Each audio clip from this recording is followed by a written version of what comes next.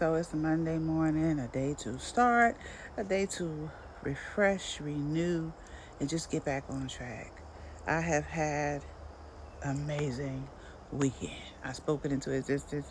I affirmed it. It happened. I manifested it. It happened. I said something good is going to be happening this weekend.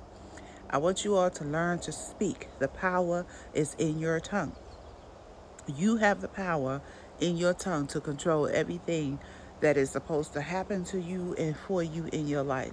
Your life is your life. Do not sit around and lie dormant thinking that someone else is coming to rescue you for your life. Your life is your life. And I want you all to understand that.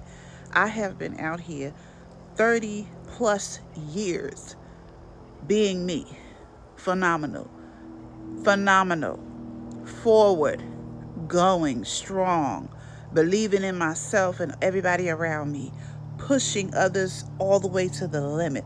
All I've heard all my life is, if you get around Regina, she's going to make you feel like you can fly. That is my logo. That is my motto. And plus, the most important thing that I will never leave out, only what you do for Christ will last. Put God in your life. I am here as an advocate for Christ. Put God in your life. If you don't know him, get to know him. My family has built this empire, Beauty and Beast Mode, for 10 years. And we are now where we're supposed to be. Businesses do not start overnight. We have had 10 years. And God finally put the pieces together. You know, all those nights of sweat. Lord, where you at? Where you at, God? When is it going to happen? When is I'm going to see my bank account looking different? Or what, you know, the changes that we look for in life. All I can tell you is keep going. Keep trusting God for your business. Keep trusting God for your children. Keep trusting God for your life. Only God has the real answers for you. And you have the answers for you.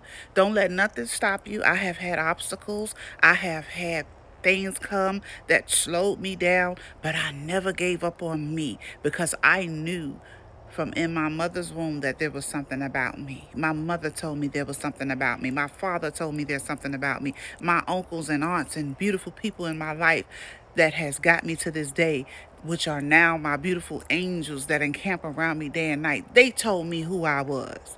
There's always going to be somebody who whisper in your ear and tell you who you are. Follow those people, love on those people, and thank those people for the rest of your life, even when they're not here. Because there's not too many people in your ear telling you who you are and whom's you are. And that's just a note for me today because I love my followers, my friends, and my family. Keep going.